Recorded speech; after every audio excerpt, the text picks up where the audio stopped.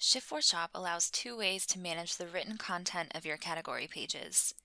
You can either edit the content of all the category pages as a whole, or you can edit the content for each category page individually. So let's take a look at managing content in general.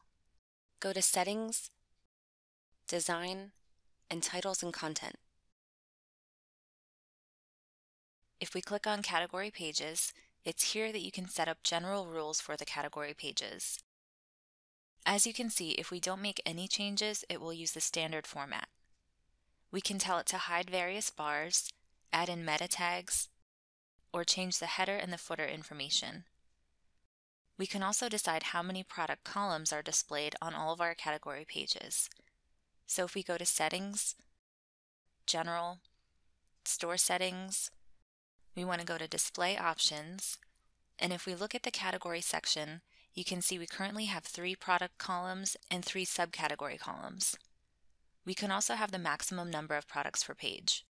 In this case, it's set to 12, but I can also increase this in increments and decrease in increments to match our columns. It's also possible to change the display settings on specific category pages. So if you want to override your store settings, we go to Products, Categories.